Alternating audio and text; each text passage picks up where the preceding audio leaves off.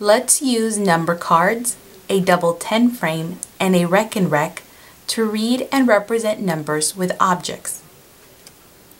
First, turn over a number card. Then, read the number. The number is 6. Next, represent the number on a rekenrek. I move over 5 red beads and 1 white bead, and I have 6.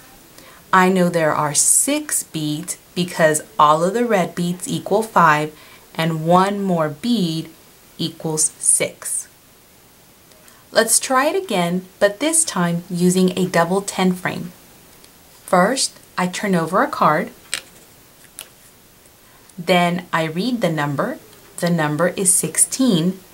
Next, I represent the number on my double 10 frame.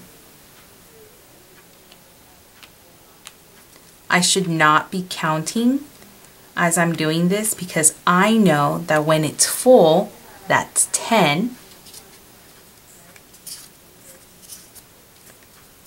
The top row, when it's full, is 5, so that's 15, and 1 more is 16.